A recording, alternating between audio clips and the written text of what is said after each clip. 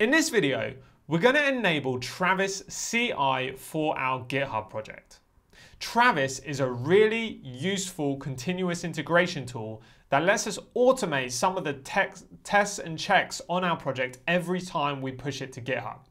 For example, every time we push a change to GitHub, we can make it run our Python unit tests and our Python linting. So if there is any issues with our code, we can see straight away via an email notification that the build is broken. Setting up Travis CI is easy. All we need to do is head over to travisci.org and you can sign up or sign in with your GitHub account. And this will automatically pull in all your GitHub projects available to enable with Travis. You can see I already have some projects here. You might not have any projects in yours. So you want to click on the plus symbol.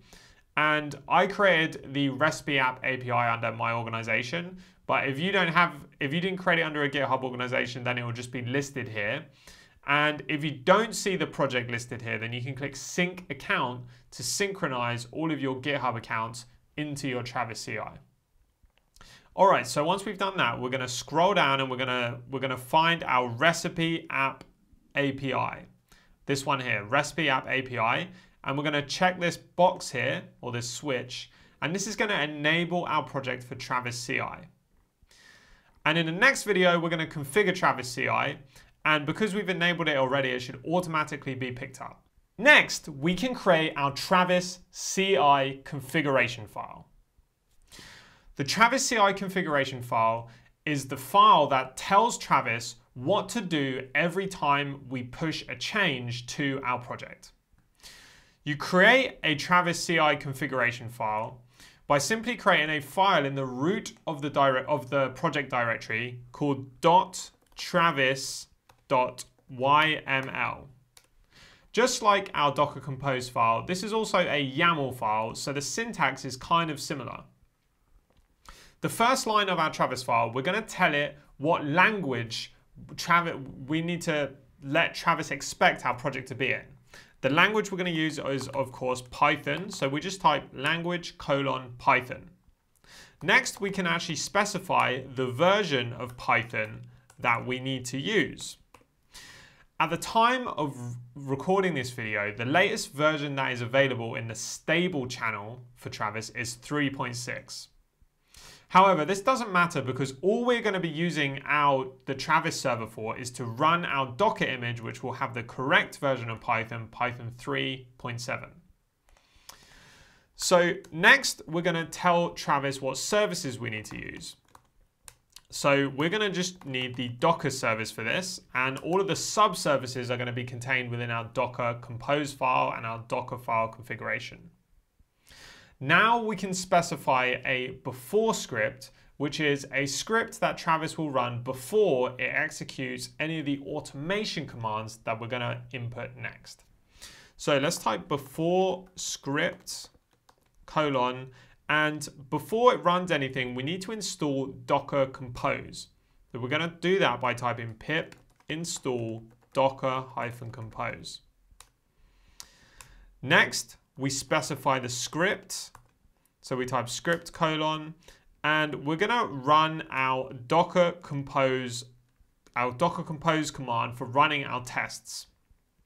So let's type docker-compose run app sh-c and then python manage.py test. And let's also run our linting tool, which we're going to install in our project in a bit. Our linting tool is going to be called Flake 8. So we're going to run every time we push a change to GitHub. Travis is going to spin up a Python server running Python 3.6. It's going to make the Docker service available. It's going to use pip to install Docker Compose. And then finally, it's going to run our script. And if this exits with a failure, then it will fail the build and it will send us a notification. All right, so let's save that Travis file.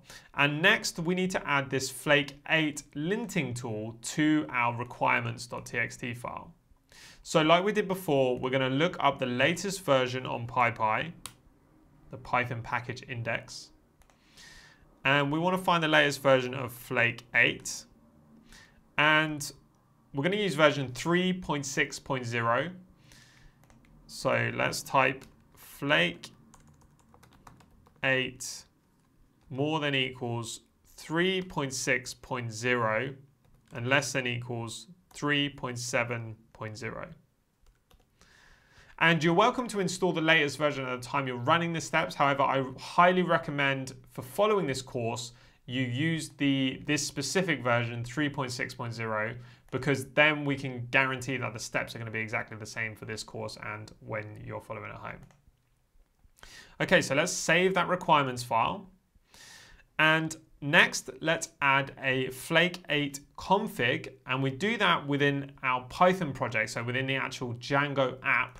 We're going to create a new file here called .flake8, and we're going to start by Flake 8 in square brackets, and we're just going to add some exclusions because we're going to exclude some of the automated scripts and tools that are created by Django, because they actually have the Django work to a 100 character limit, whereas I like to work my projects to the 79 character limit. So I exclude all the Django stuff so it doesn't fail on the linting when you run that. So we're going to exclude migrations. We're going to exclude PyCache. We're going to exclude manage.py, and finally settings.py. Okay, let's save that. Next, we can commit and push our changes. So if we type git add, and we do git commit -a, and you do the message added Flake 8 and Travis CI configuration. And let's push this to GitHub right now. So git push origin. And then let's go and take a look at our Travis page. If we look here in the Travis CI project, and let's locate our project that we enabled in the previous video. And here, if you look at branches, you can see that it's already started a build for our new changes that we put on the master branch. Now, the build can take a few minutes to process because every single time it runs a build, it has to spin up a server. And in my experience, it can take anywhere between a couple of minutes to about 10 minutes, depending on how many dependencies and how complex your project is. This is quite a small project, so I expect that this will only take a minute or two. You can see that the work is started here, and you can actually follow the outputs as it goes along. So we're just going to wait for that to finish. Okay, if you scroll down here, you can actually see that it is now building our Docker image. This is the Docker image that we defined, so it's installing the Django dependency. So it shouldn't be long now. It's going to just finish in, it's going to create our image, and then it's going to run the commands we specified in using Docker Compose, basically. So you can see it ran the tests. There are no tests because we haven't created any yet, but it still passed with OK, so that's good. And then it ran Flake 8, and it all ran with exit with 0, which is good. Exit with 0 means that there were no errors outputted in the shell commands. Okay, so that's how you configure the project for Travis CI. Thanks for watching, and I'll see you in the next video.